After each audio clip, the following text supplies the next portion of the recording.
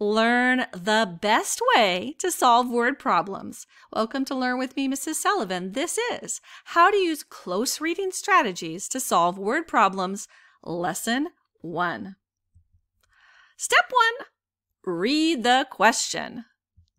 My teacher has lots of paper clips. Blank of them are large, blank are small. How many paper clips does my teacher have?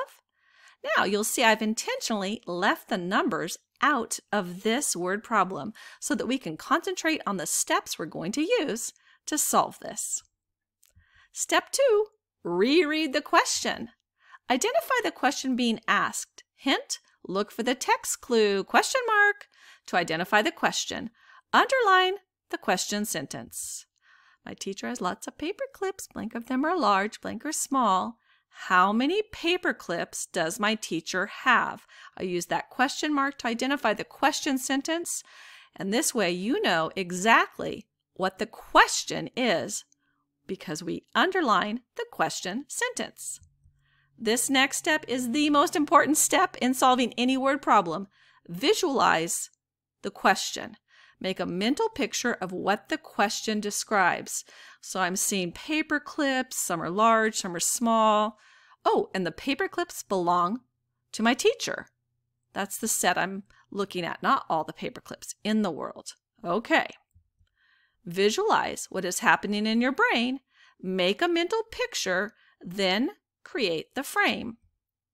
Use your mental picture to help write the answer frame. The answer frame are the words that are going to surround the numerical part of your answer, and they help make the answer clear. So, reread the question and double underline the words that will be part of your answer. I'm using that visualization to help me, and I know I need to prepare the frame by double underlining the words paper clips and my teacher, because that is what I'm counting or talking about is paper clips, and not all the paper clips, just my teacher's paper clips. So once I've double underlined those, it's going to help me to create my answer frame. It even helps me to spell the words. My teacher has blank paper clips. Now my answer frame is ready for the numerical part of the answer. So these are the steps I'm going to do to help me to figure out what that missing amount is. Identify what information you know. What do you know? The whole or total, one part, two parts? Write the known information into a bar model or number bond. All of these are ways to represent the relationship between the parts and the whole, and they're a critical step in solving any word problem. I like to use the bar model because it's just easier for me to organize and draw. Now I'm thinking about my bar model and I know the two parts. One of the parts is large paper clips, one is small paper clips. It's even a good idea to label my bar chart so that I keep myself organized and I know exactly which number is represented where. So I've labeled my bar model large and small for my two parts, and here I am. I'm going to put in the numbers. 47 of them are large, so I record that into my bar model. 50 of them are small. I record that as well. This is going to help me to know what I'm going to need to do. What do I need to do? I need to find the whole or the total. So now we're ready to solve. Let's use an open number line. There's a lot of different ways to solve equations, and oftentimes you are asked to show your work in more than one way, using more than one method. So we're going to use an open number line. First, we decide how we want to set up our open number line. It's easier to jump 5 groups of 10 than 4 groups of 10 and then 7 ones. So I start with the 47 large paper clips. I'll add the 50 small paper clips by jumping 5 groups of 10. 57, 67, 77, 87, 97.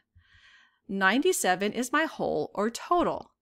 But I'm not done until the answer is in the frame. My teacher has 97 paper clips. Let's solve using base 10 blocks.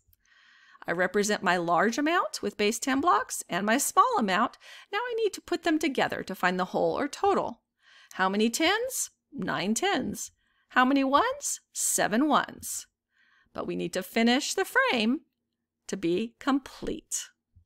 So whether we're using an open number line or base 10 blocks or some other method to solve, let's review the steps that we do to make that happen. Let's review. Step 1, read the question.